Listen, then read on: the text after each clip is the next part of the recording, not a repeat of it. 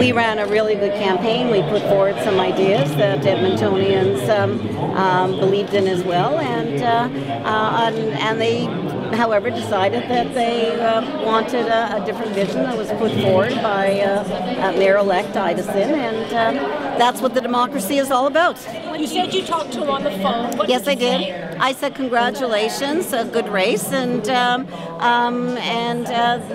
and he was in a rush. I was in a rush, but I wanted to be one of the first ones to congratulate him on his win. What more do you think you could have done? You know, I don't think we could have done anything more. We had a great get out the vote team. We had 5,500 lawn signs, more than any other candidate.